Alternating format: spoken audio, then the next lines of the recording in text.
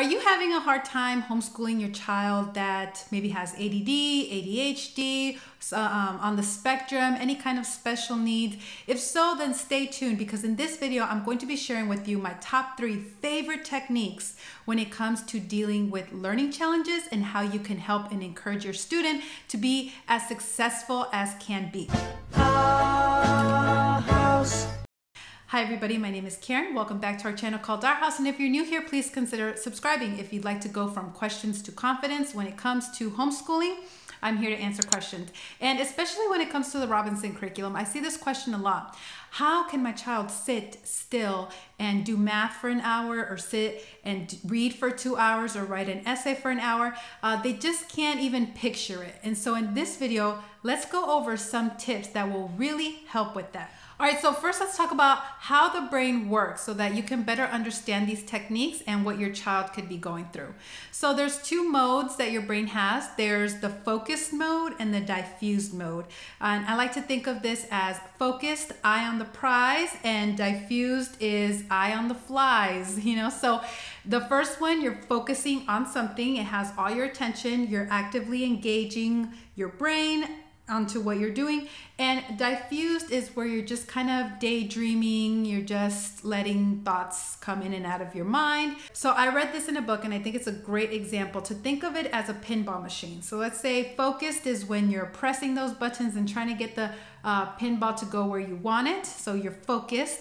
And then diffused is when it's just kind of falling and you're seeing where it's gonna fall, where that ball is gonna fall. And in these pinball games, there's a lot of holes where the ball can fall through, and then you have to start all over. I think that is a great example, because that's what happens. You could be really focused on a task, and then the ball kind of drops through that hole and you've lost it, and you've got to regain that focus. And so for some children, this happens a lot more frequently than with other children. Now, this is not necessarily a bad thing, because that diffused mode for your brain is what encourages creativity. That's when people get their best ideas. And we need that, especially in a world where we're just so multitask oriented. We never want to let our brains be diffused. We always want to be focusing on something. We really need that. We need that diffused time to just daydream, let your mind wander, to be able to get inspiration and ideas, creativity. So it's not a bad thing, but how can you keep it in control when it comes to homeschooling when you do have to focus? So the main difficulty can be dealing with procrastination. A child is resistant to this idea of doing math for 2 hours or reading for 2 hours. They can groan, and I've talked about this in other videos, how when you're groaning, you're activating that insular cortex in your brain that actually feels physical pain. That's why you're grunting, you're thinking of an unpleasant task. But usually after 20 minutes of doing it, you know, that feeling is gone. You feel fine. Same thing for adults with exercise. We may be groaning thinking, I don't want to work out. But once you're doing it, you feel good. And afterwards, you feel great that you did it. So same thing. How can we help our child push through that procrastination, that hump, to do the work that they need to do? So the first technique that I want to talk to you about is called the Pomodoro technique. And it's called that because the person who invented it, Francisco Cirillo, he used a tomato-shaped timer. So that's why it's called the Pomodoro. And so what the whole cycle, what we call doing a Pomodoro, is 25 minutes of focused attention doing a task, and then after that spending 5 to 10 minutes on a diffused activity. And I'll go into this a little bit more. And then after doing 4 of these Pomodoros of 25 minutes, taking a longer break, maybe like a 20-minute break. All right, so let's break this down, how this works exactly. Now, you just have a timer like this. I like using something like this. You put it to 25 minutes because it has that ticking sound. Now, for a lot of children, they need to hear that ticking sound to know that time is in fact going by. If you're using a timer on your phone, then they might think, is the timer really on? Is it really working? Is it counting down? What's left on it? So something like this, where they can visually see how much time is left and they're hearing it count down, that's going to be better for a lot of children. And so for this 25 minutes, they are going to sit down and complete a task. They are going to only work on their Saxon math. They're going to only work on writing their essay, nothing else, no multitasking. And you have to really eliminate as many distractions as possible. Now, for a lot of kids, they really benefit from having noise canceling headphones. So if you can use those, great. Just trying to minimize all the distractions, especially if you have a smaller house and there's a lot of children in the home. There's a lot of room for distraction. So noise canceling headphones are great. If you can't afford those, earplugs are cheaper and they work just as well, I think.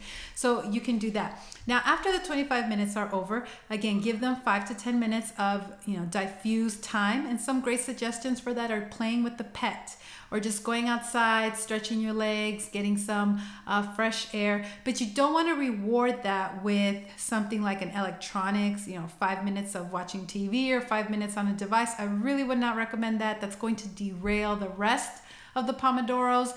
Again, just once you introduce those things, it's kind of like game over, So just focus on doing the Pomodoros and a little bit of diffused creativity, break, jumping on a trampoline, whatever, 5 to 10 minutes, nothing that's too distracting. And then they can continue with another Pomodoro. And after the fourth one, you could take a longer break, maybe 20 minutes. Number 2 is the rubber ducky technique. This is something that really reminds me of the overnight student. And how this works is you just take a rubber ducky and you teach it. You encourage your child to teach the rubber ducky whatever it is that they're learning. Maybe it's their vocabulary words and they can just read the word and the definition to the rubber ducky. Having that object that they can look at and kind of fixate on to keep their focus. They're teaching the ducky their math, their concept, whatever. They can read the lesson to it and try to explain how to work a problem, or maybe read aloud the book that they're reading. You can be really creative with this, but just incorporating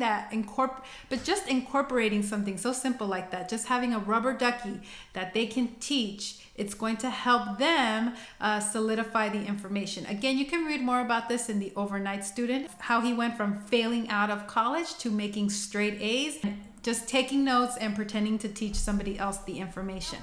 Number 3 is to teach them some powerful reading techniques so that they can stay engaged and stay focused. One thing to try is something called a picture walk. So before they start the next chapter of whatever it is that they're reading, let them go on a little picture walk. Look through the chapter, look at the pictures, kind of get an idea what's going on, look at a few sentences here and there, and then they can go back and really read the chapter. This is gonna warm them up, just give them an idea of what's to come. Number 2 within that is to read with care. Teach them that while they are reading, they really need to read with care. What that means is that they're trying to imagine everything that they're reading, making it into a picture, because pictures stick faster in our brains than just random text of information. So have them visualize it, picture it, really bring the image to the front of their mind, see it, and try to keep tabs of, what are the pieces, what are the characters, what action, what are the locations, keeping those things all in mind and linking them up together. Bonus, if you can link them to something personal to you, how you can remember it, that's all going to help. So just reading with care.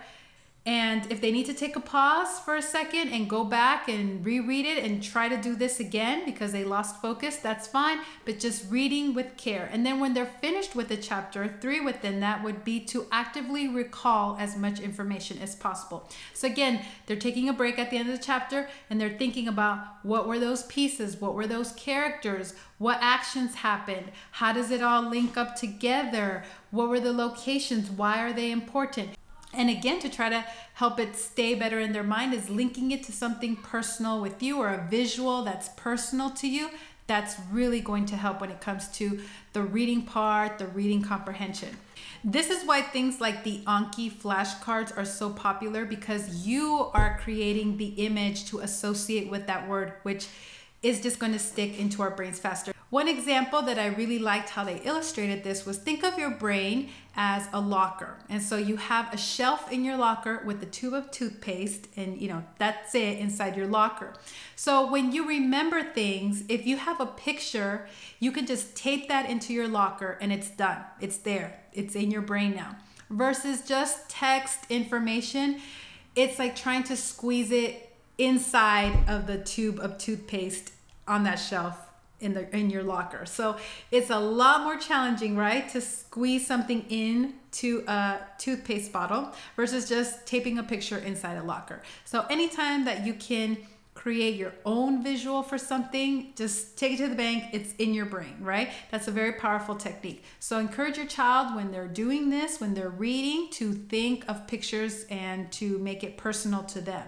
All right, that's it for this video. If you like this type of content, please give it a thumbs up so I know to make more videos like this. Please subscribe if you haven't already. Share this with a friend that might be struggling with all of this when it comes to homeschooling. If you have any questions, please leave them in the comments below. I'm going to link in the description below a couple of videos that have really helped me with this information. So I hope that you will check them out as well. Thank you so much for watching, and I will see you in another video. Bye.